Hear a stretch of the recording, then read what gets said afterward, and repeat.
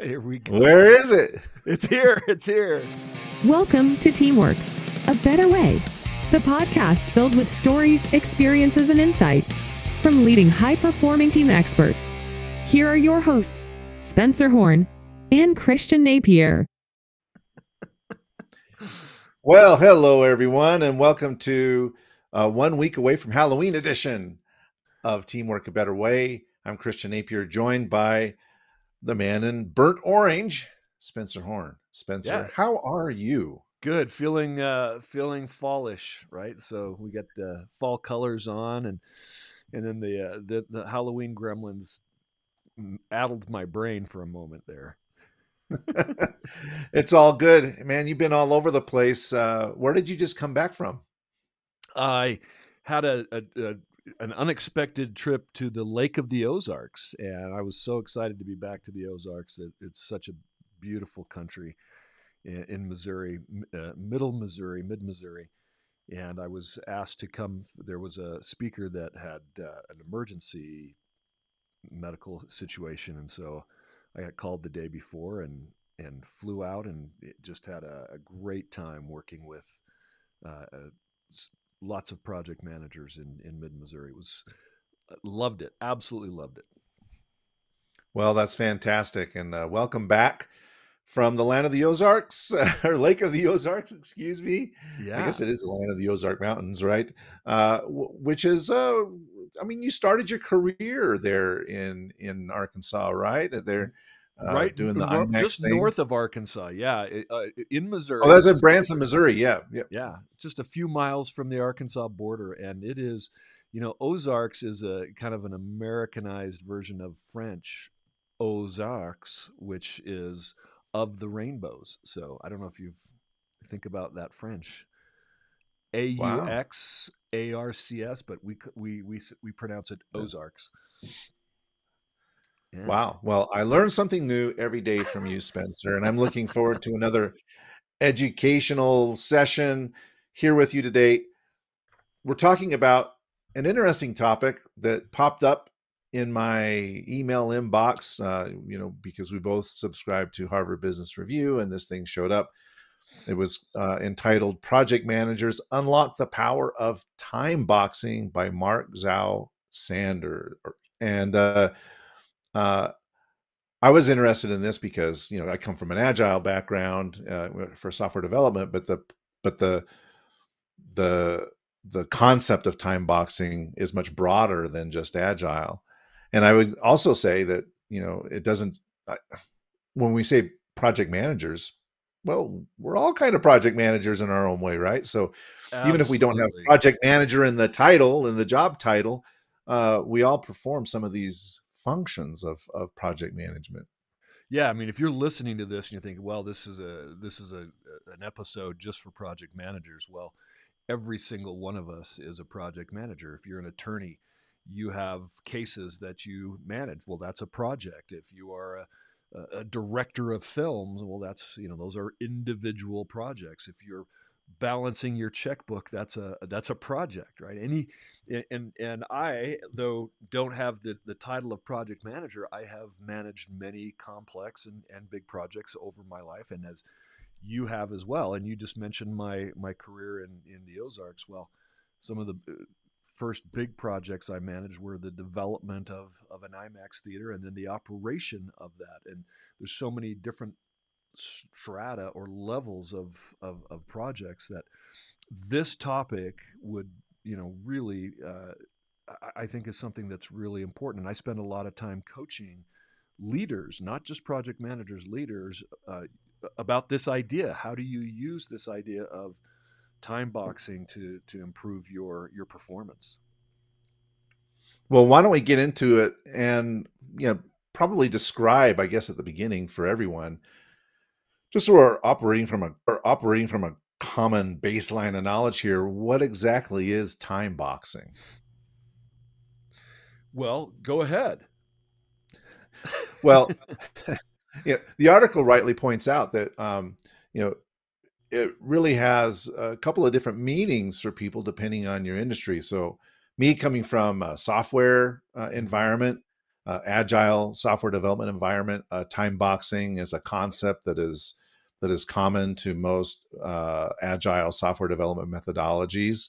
And the concept is you have a specific period of time in order to do something, and you focus on that one thing during that time period, whether it's having the various meetings that are associated with Agile or Scrum, where you're going over your various activities, or you're doing retrospectives, or so whatever. You allocate a certain amount of time to those, whether it's a 15-minute time block, or it's an hour or 4 hours, and that's the amount of time that you have, and you focus on that one thing during that time period. And that concept doesn't just apply to software development, but it can also apply to anything that we do, in our own personal productivity or managing our teams. Being able to say, okay, we're going to take a certain period of time, 30 minutes, an hour, whatever it is, and this is what we're going to do in that time period, and that's it. We're not going to get distracted by other things that might pop up.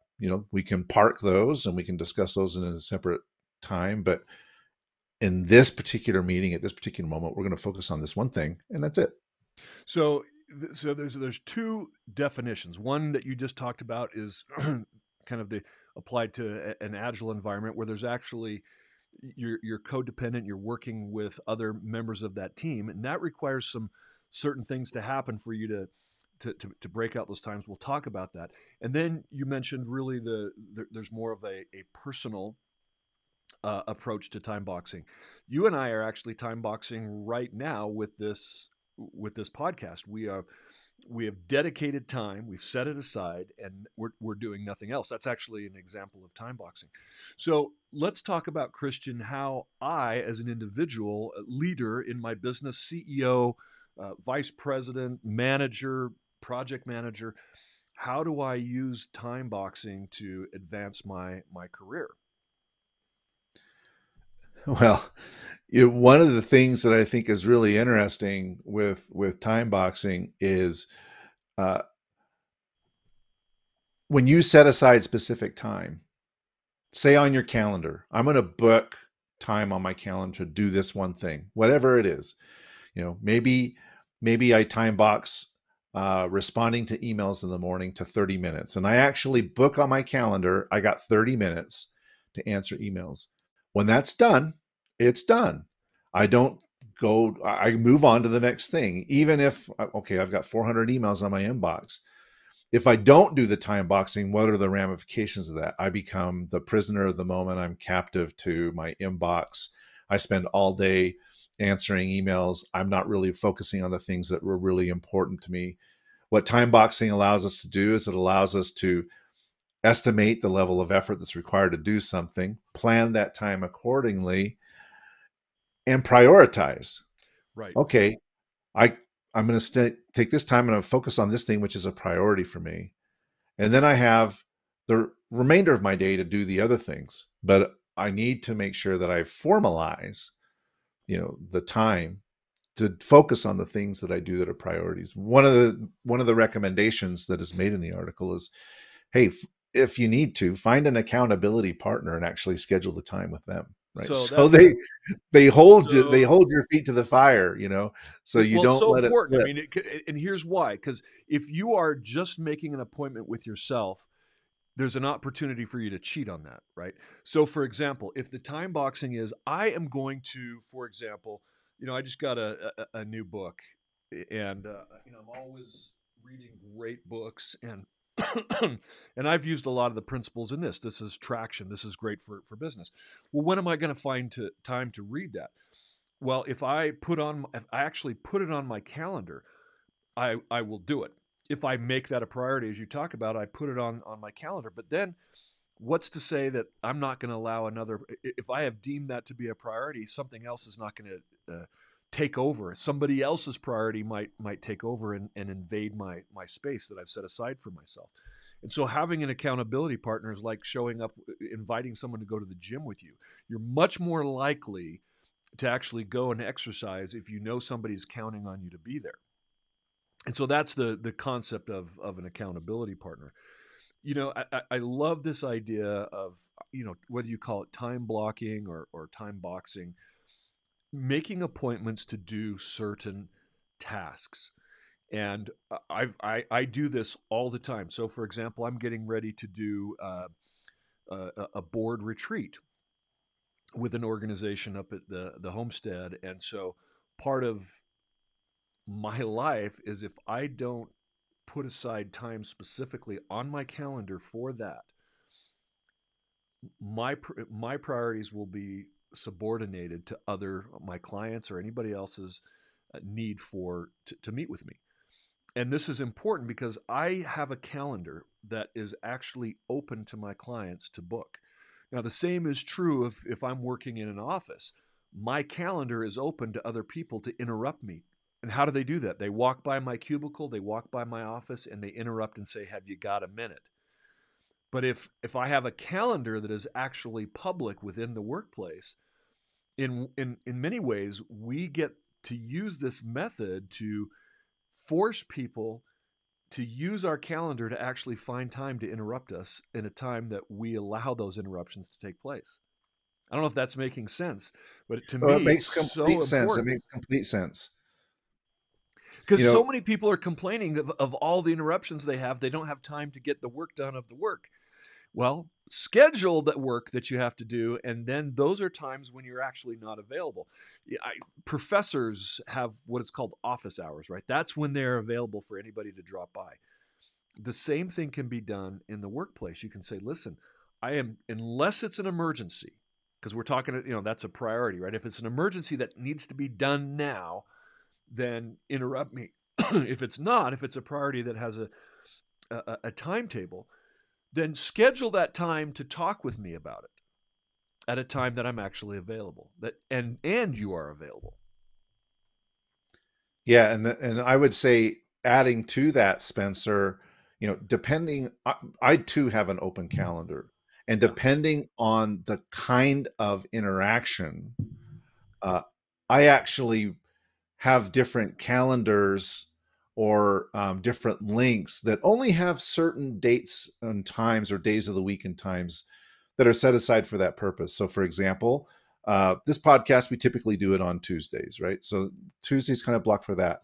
I have another podcast that I do, but I only have uh, 3 days of the week that are available for that podcast.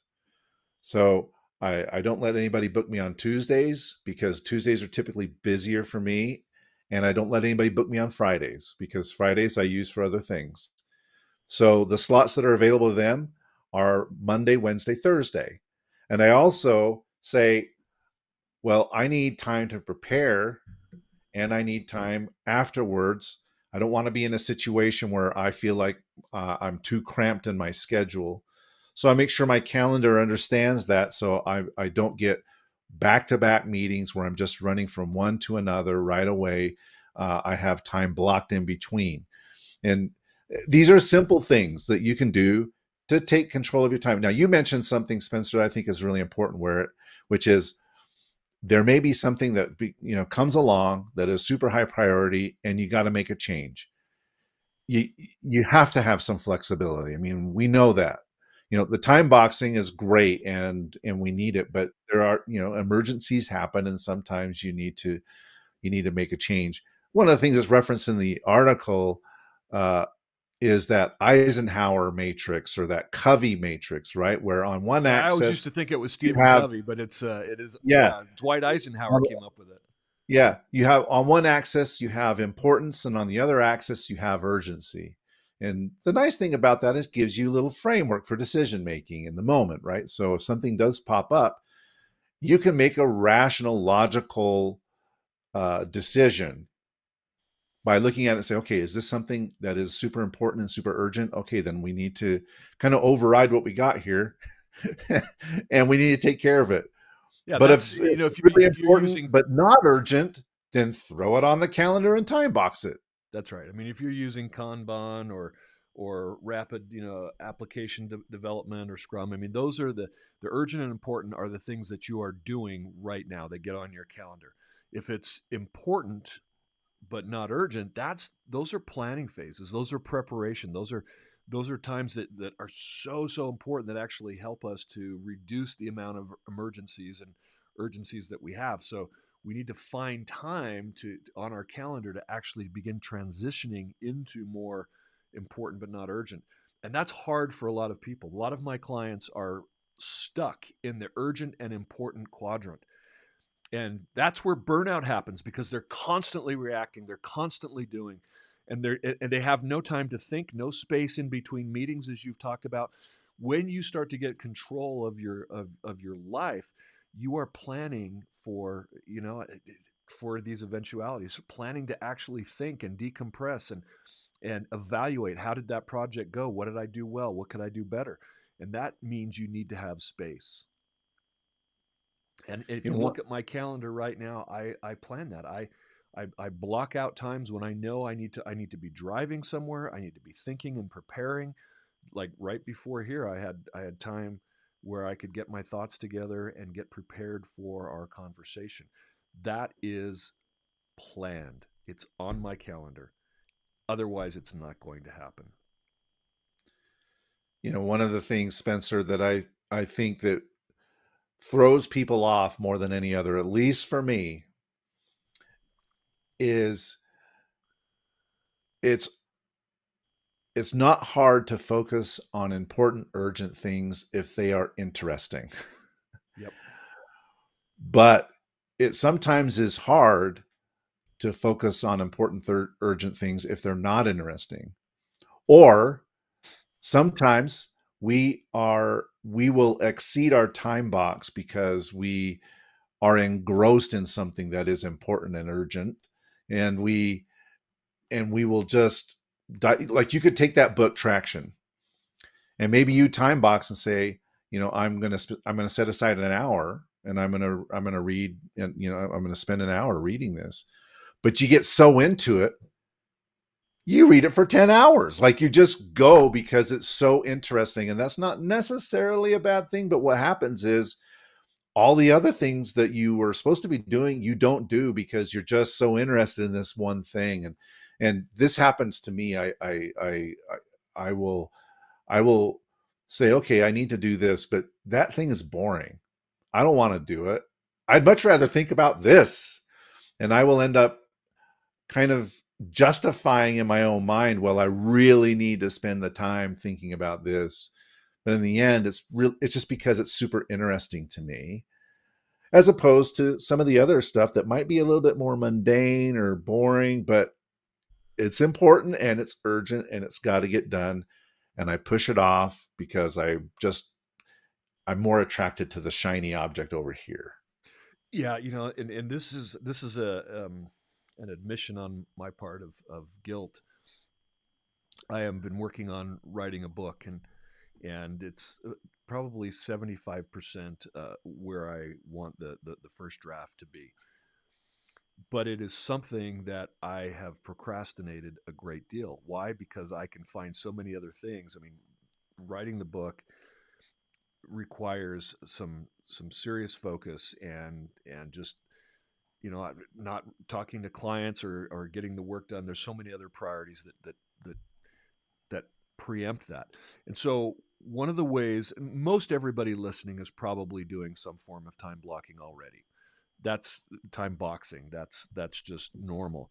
But to really get good at it is to look at something that you have been procrastinating, like in my case, this book, and put, even if it's 15 minutes, 30 minutes on the calendar where you're going to focus on something. And as you said, sometimes what it takes is just, and so here's the second skill to time box: create an accountability partner so you actually show up for that meeting. And what will happen is you'll actually get started and you'll create some momentum and maybe keep going a little bit longer. Not a bad thing as well. But the key is if there's something that you are putting off that needs to be done, get it on the calendar. Make an appointment with yourself to focus on whatever it is that you're procrastinating. Put it on there for 30 minutes, 15 minutes, even an hour, that specifically you need to work on. and then make that appointment with somebody. That's one of the things that is going to treat that appointment seriously, and that's going to help you break through that procrastination to get that project done that is important but not urgent. You know, one other hack. It's a simple hack, but I think it's fun. So there's a speaker out of Boston. His name is Mike Savage. He's also a coach for entrepreneurs and things, and I actually had him as a coach in the past, and he's fantastic. One of the things that he told me was that whenever he had a coaching session, a few minutes before that session, he would play to himself AC/DC's Thunderstruck.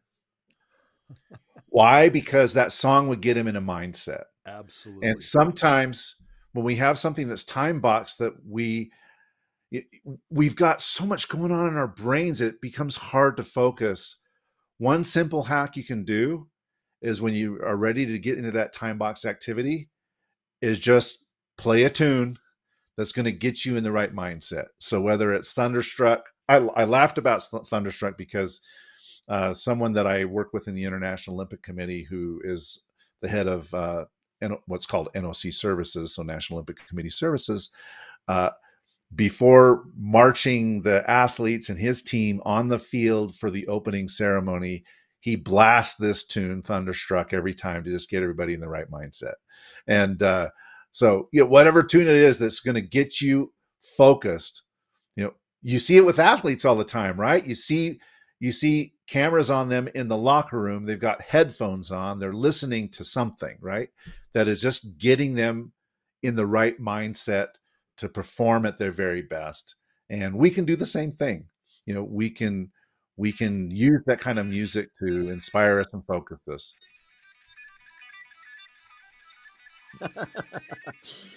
You know, whatever. My son does this when he's going in to do a sale or a close. But he does something different, not listening to a song, but he in high school, he won his volleyball team won the state championship in Nevada in 2018. And so one of the things that he does is he grabs a volleyball. He physically grabs a volleyball and he smacks it on the ground like he used to do in practice. And it just gets his whole mind and a body in a state of energy and enthusiasm. And it's something that's so important. Our body informs our mind how we are to think and act and behave. And so often we think it's always just the mind that is in control of the body. But sometimes just getting your body moving and listening to that music is telling your brain, this is what's important right now, and you're excited to do it.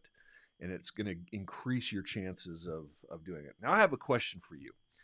So there's a couple things that, you know, time boxing is an important skill for project managers and everybody, but it mirrors project management because you have to take into account some things that you're working on. So for example, the scope of the project, what is the purpose, what's the outcome, what's going to be accomplished, and how much, you know, what are the resources that are going to be involved, and how much time, how much money is it going to cost you? And so some of you say, well, you know, how do we determine how much money the project costs? Well, how much are you worth? What is your salary? What is your time worth? And how many hours is it going to take? So my question to you is, how do you determine how long a project's going to take? Like, I'm writing this book. How long is it? You know, how do I estimate that? What have you done?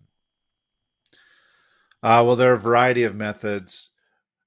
Number one, if you've done it before, then you know. But number two is, if you haven't done it before, then talk to people who've done it before. Do some benchmarking. You know, so you know, we do that in an Olympic space all the time.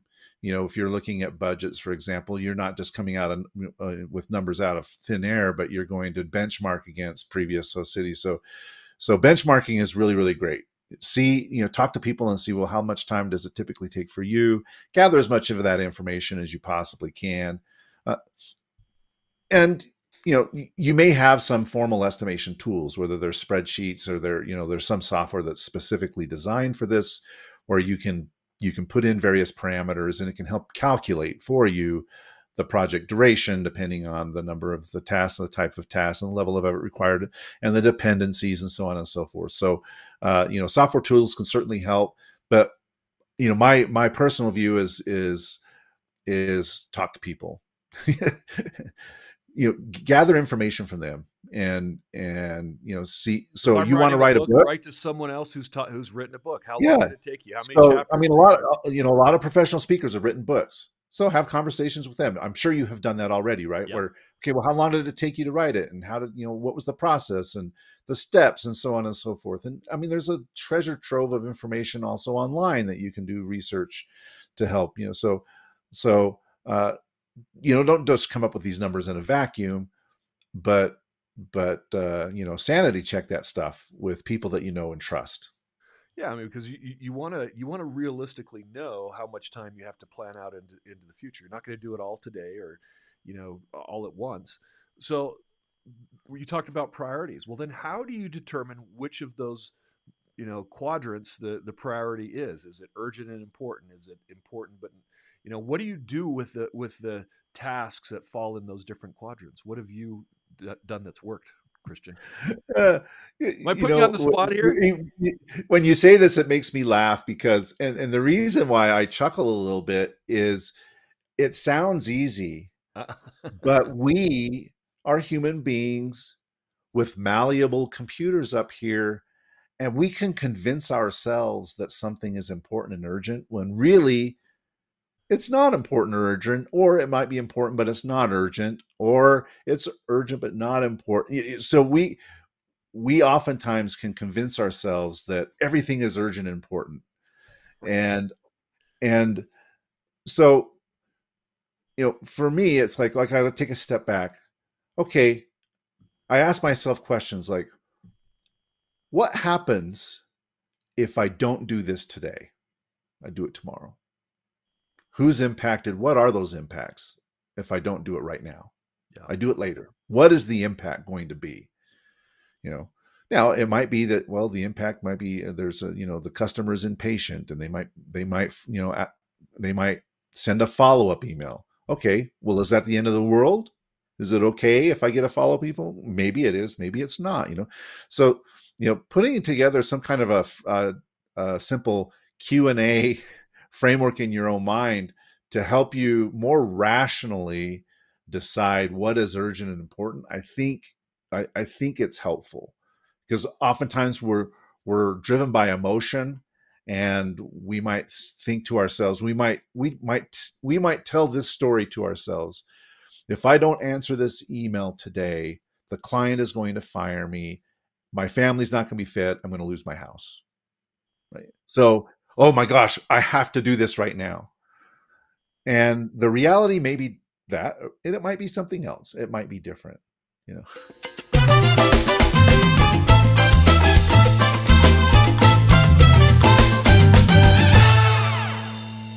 Yeah, we tend to awfulize and catastrophize and make things more urgent than they actually are.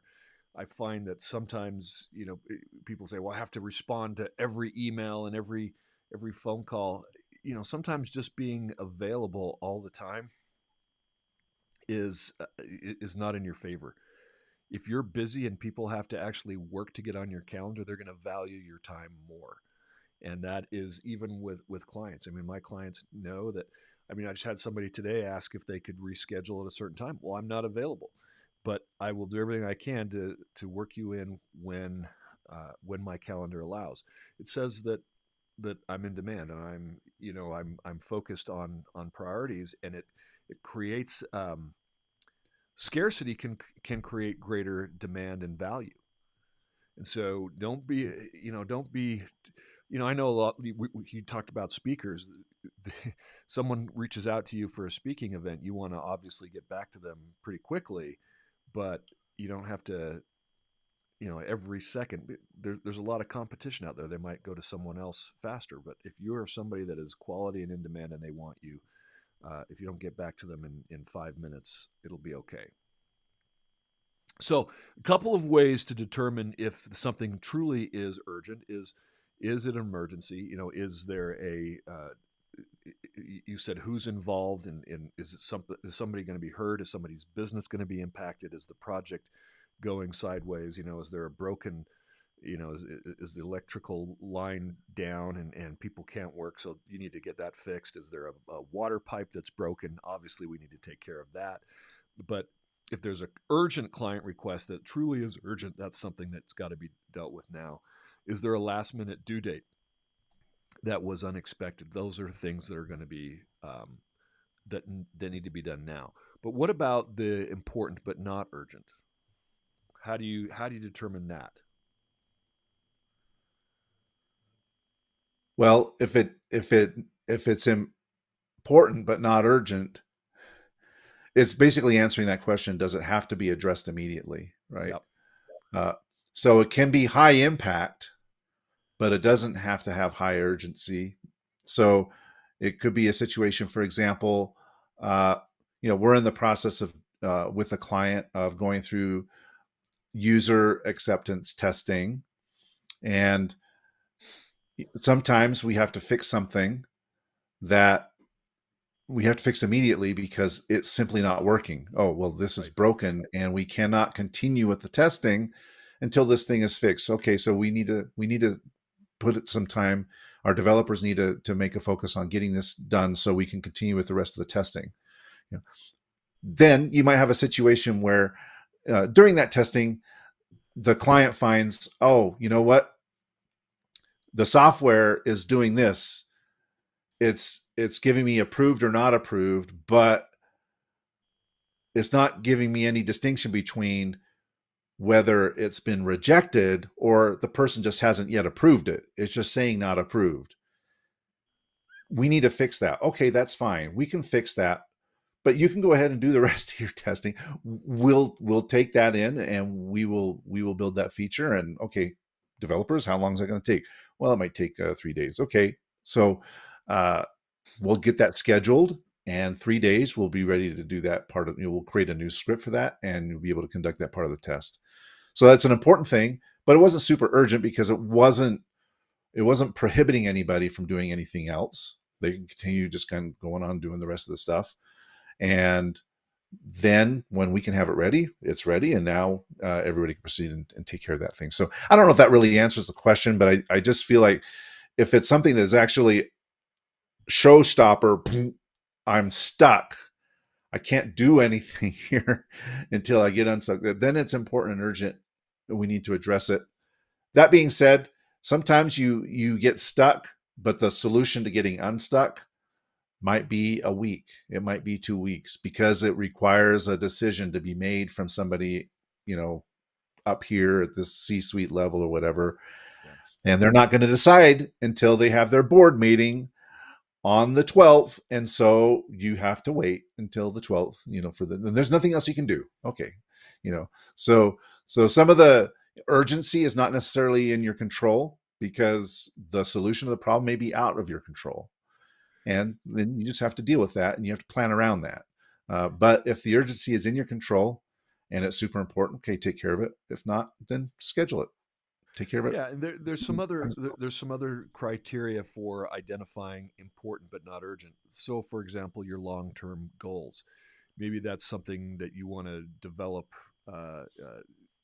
You want to advance your career, so you want to develop some skills, and that could be going back and getting certifications, right? So, scheduling time for certifications. Again, important but not urgent, and that's related to a long-term goal.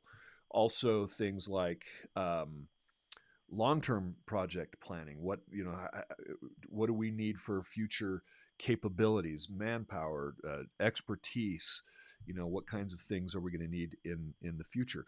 I'll give you an example of something that is maybe a maintenance issue for me. So I have a database, right, of clients, keeping that constantly up to date. That's a maintenance issue. You need to schedule time to make sure that that's accurate.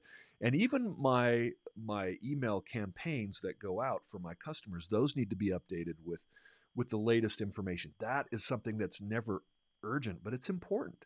And I want the emails to go out to be reflective of my experience and my knowledge. And so sometimes I need to schedule time for those type of maintenance issues. Um, Networking,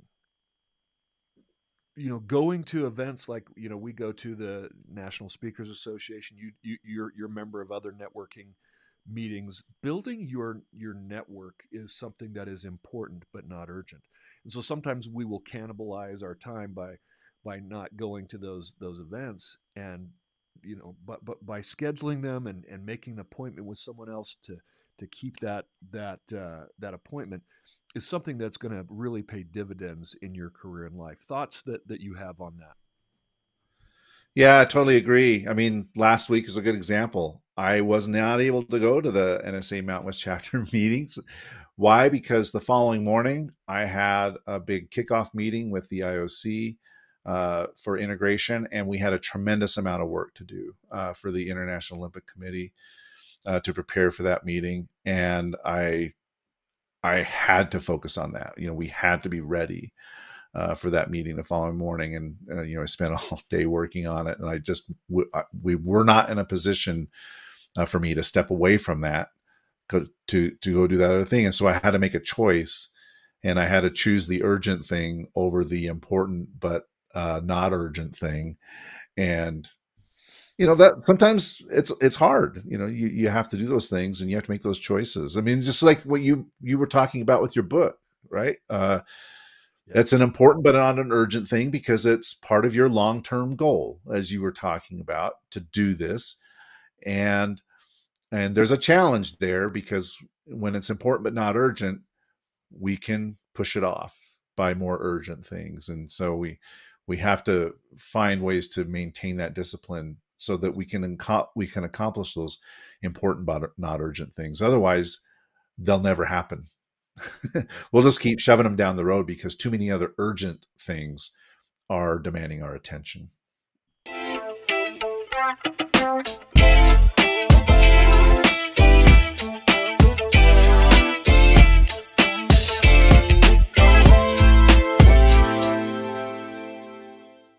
So just a few more things on priority. What do we do with those things that are urgent but not important, according to the Eisenhower matrix? Because again, this all ties into time blocking, right? Well, not to digress too much, but tomorrow, you and I and Patrick have something that is important and not urgent, but I'm making it urgent, and that is going to visit our favorite haunt, Red Iguana, to have some delicious mole. That's an important but not an urgent thing. But what do we do? So We if put you're it on going to the be calendar. in Red Iguana tomorrow at 11:30, come by and say hi to Christian, Patrick, and I, because we've been doing. How many years have we been doing this now? Oh my gosh, it's been almost 20 years, I guess. Yeah, Since I mean they we have some started doing this. incredible Mexican food that we absolutely love, and there's a enchiladas amarillas that is just really to die for. It's got incredible. They're amazing. Mole They're sauce. amazing. That's an example of something that's important but not urgent, right? Right. It's important for us to maintain those friendships and to stay connected. Yeah. But we have flexibility on the timing. So when is it that we can all get together and do this? Okay, we find a time and then we do it. And then and you're very busy, and you said, I've got one day that I can do it, and it's Wednesday. So you made the time. That's the only you made the time and said, okay, all right, Spencer, we're going to accommodate you. It's hard to turn down mole for sure. But I think one of the things that we need to look at, Patrick, is Patrick. I just had him in my mind, Christian. I know who you are. It is if it's not important, or excuse me, if it's important but not urgent, then delegate it. So some things that you can. That's that quadrant 3, right? What is that? So urgent but not important. Sorry, and that is you delegate those out. Maybe there's some things that you have to do reports. Just if you have the ability to have a team member give. I was talking to one of my coaching one of my clients, and they were saying that their boss gives them everything that they don't want to do. And I had to giggle because I remember my mentor, Kelvin, who I talk about almost every show, used to say to me, your job, Spencer, is to make my job easier. And at first, when I was young, I thought that was pompous and arrogant and condescending. It is absolutely true. If you, as a consultant on the Salt Lake Organizing Committee or the IOC, are not making people's lives better and easier because of the work that you do and the focus that you bring, they don't need you. And the same is true of me and my direct reports. If there's someone on my team that is making my life more complicated and difficult, I don't need them on my team. So your job is to make your boss's life better.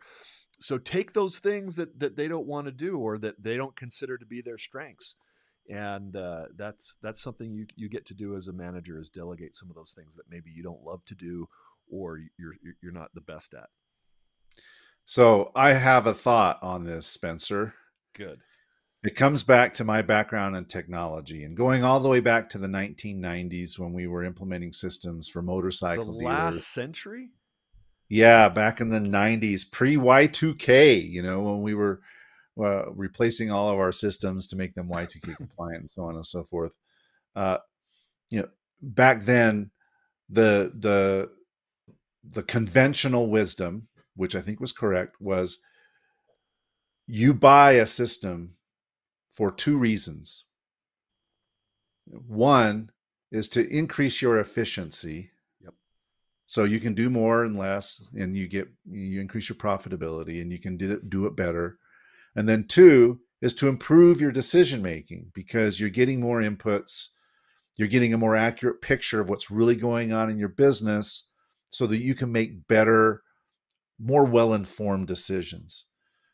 And if a system is accomplishing these two goals, if it's making your business more efficient, it's helping you making better decisions, then it's worth the cost of the implementation. And that seems like, okay, that makes sense. It's intuitive. Take that same view and apply it to your team. Is your team helping you run more efficiently and make better decisions? So when you talk about your job is to make my job easier, right?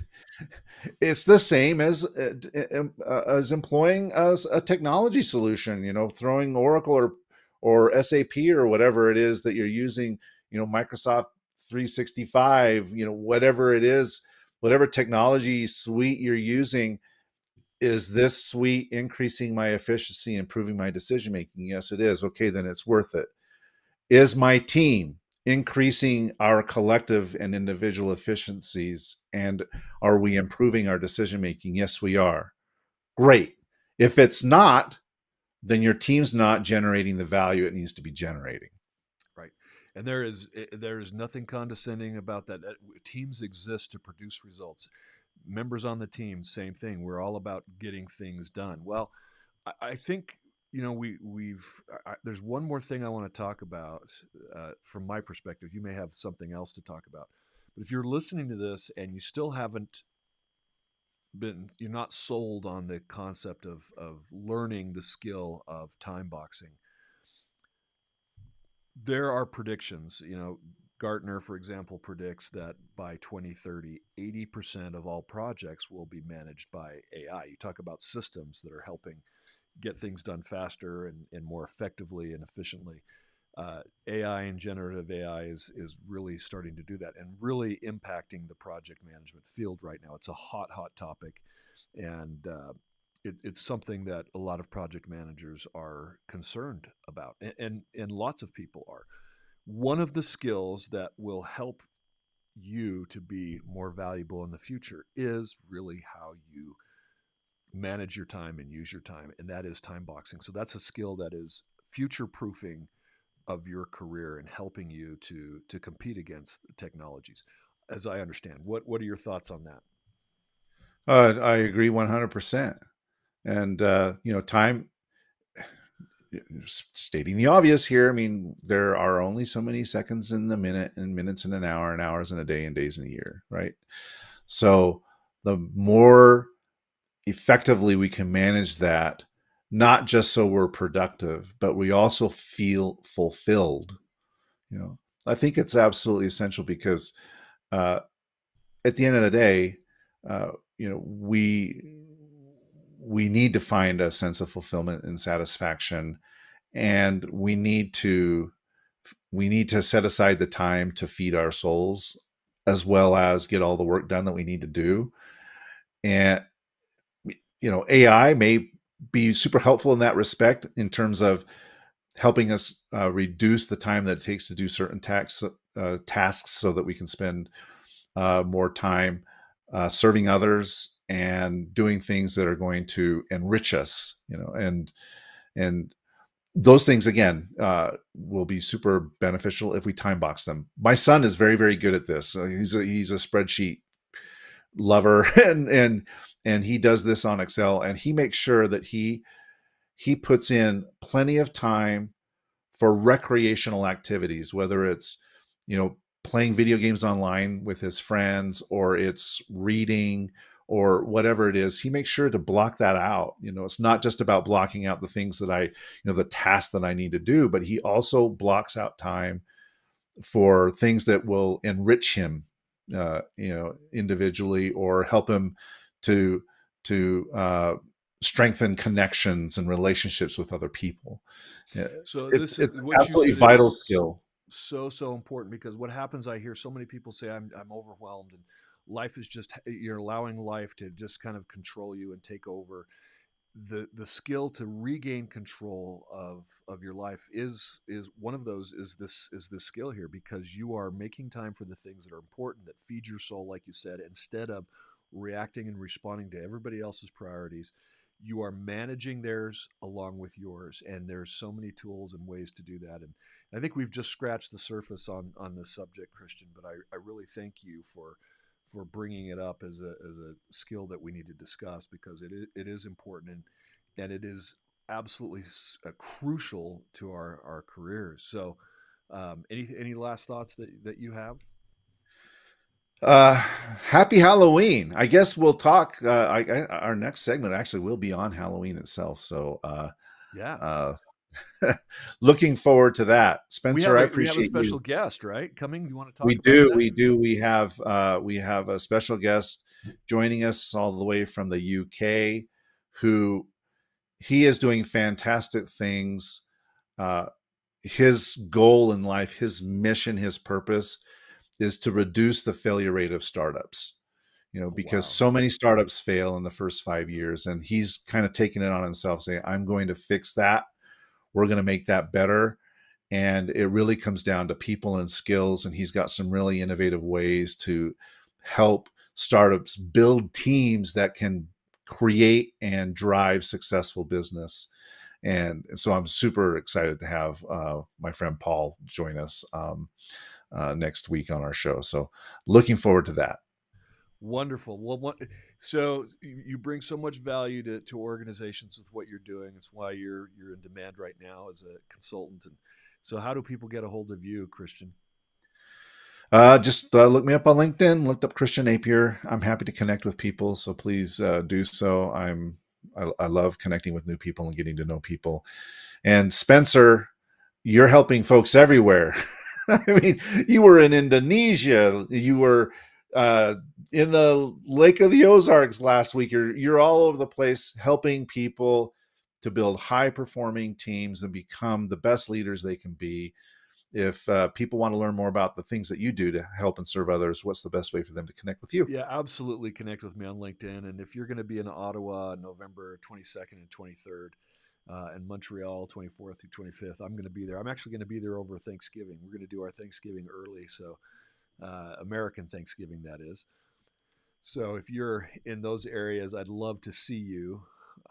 It's taking me as long to get to Ottawa as it is to like get to Europe. I mean, it's like 12 hours of flying. Got to go all over the place to get to Ottawa. It's really crazy from here. So that's my next big trip that I'm excited about.